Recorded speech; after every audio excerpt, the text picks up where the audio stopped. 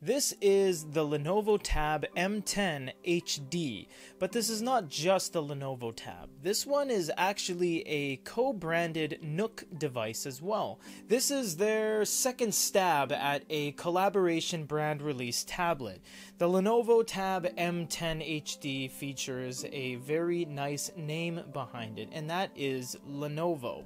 The first attempt was a flop with the Samsung device, but this one we hope to be just a little bit better.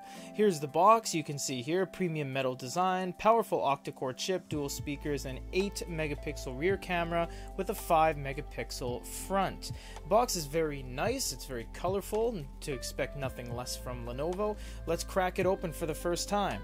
Now, a little bit candid here, we did review the full Nook Galaxy line, and we found that you could just buy the Samsung Galaxy tablet for cheaper and then just sideload in all the Nook applications. So we really hope that's not the case this time, and we do have our little Nook sticker here, as you can see right here. They're using a cardboard cardstock, not a regular white paper cardstock.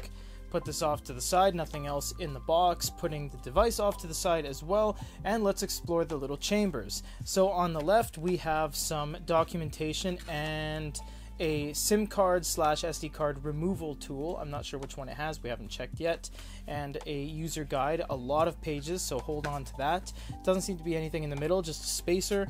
And on this side we do have the standard American, Canadian, Japanese wall port with a USB cable. This is running USB-C, so that's very nice to have. Again, we very rarely use the included stuff because it's all pretty universal. Now for the unit itself, it looks like it should be able to just slide out of here. We like keeping these too. If we do a giveaway, we very nicely pack it back up. Very reflective, of course. Hello everybody. As you can see, it is full glass on the front, and on the back it is a metal design. Now there we go. It actually does say Nook on the back, and it is lasered in there. It's not embossed, it's not engraved, it is in there for all intents and purposes. And as you see, Lenovo's off to the side there. You do have a nice camera on the back, no flash package. You have volume up and down, power, and a couple dots here. SIM card / SD card slot, we'll confirm in a little bit.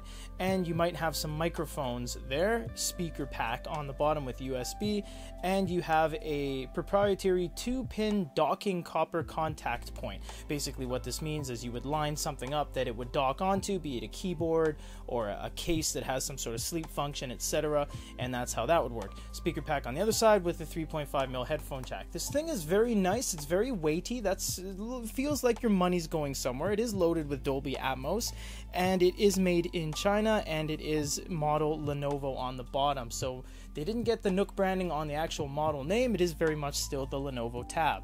So this is everything that comes in the box with the Lenovo Tab M10 HD Nook, I guess. It's actually branded Nook, and if you guys want to see the full review video, stay tuned for that, coming up very soon. For GoodyReader.com and an unboxing, this is Peter.